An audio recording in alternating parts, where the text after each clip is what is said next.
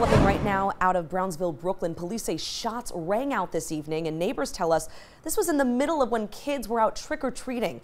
Police have been on the scene there for several hours investigating, and we want to get to News 12's Mary Lynn Buckley. She's been speaking with witnesses. Mary Lynn, how are parents reacting to this in that area?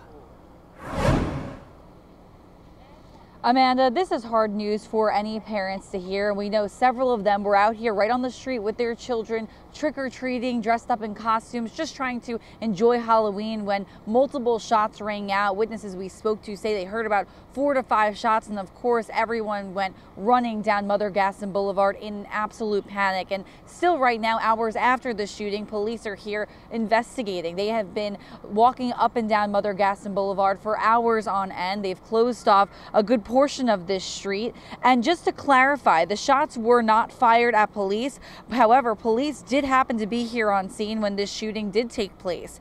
Now, officers have closed off several blocks. However, like we said, many families were out here during the time that these shots rang out. Thankfully, there are no reported injuries at this time, but where this happened, we can see it's a busy residential area with apartment complexes. There are also some businesses nearby.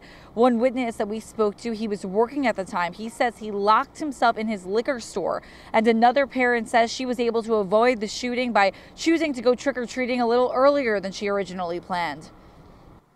Everybody wants to just enjoy themselves. They want their kids to enjoy this holiday, Halloween, trick-or-treating, and it's just insane that we can't even do that. You know, people just ignorant, and it's very dangerous around. I just heard about like maybe 4 or 5 gunshots. Saw on the camera people running, and that was mostly it. But I locked the doors real quick in here, so.